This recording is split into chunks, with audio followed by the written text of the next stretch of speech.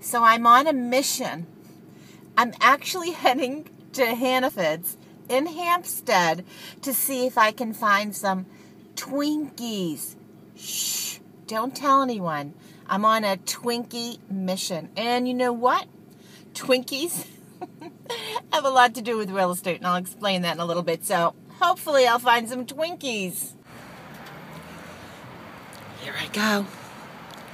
Twinkie mission.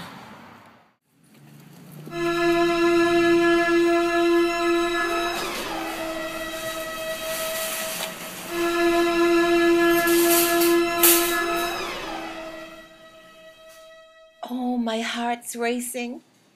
Oh, I'm so excited. Twinkies, here I come. Oh my gosh, look at that. Not one Twinkie.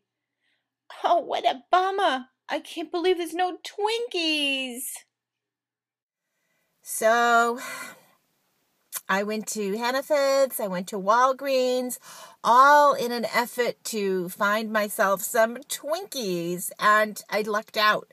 And so, you're wondering, what does that have to do with New Hampshire real estate or Hampstead, New Hampshire real estate? Well, a lot.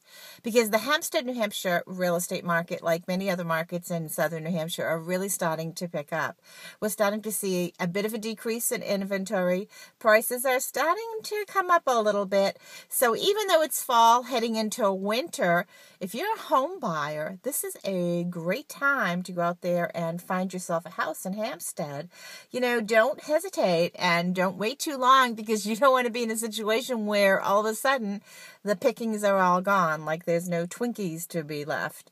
And if you're a home seller, when there's not a lot of competition, it's a great time to list your home. So if you're thinking of putting your home on the market, give us a call. It's Jay and Monika McGillicuddy. Yes, I've been out Twinkie shopping, but hey, I've done a lot of home selling throughout my career. So if you need help, advice, guidance, counsel, give us a call. Jay and Monika McGillicuddy, NH Realty Scoops.com.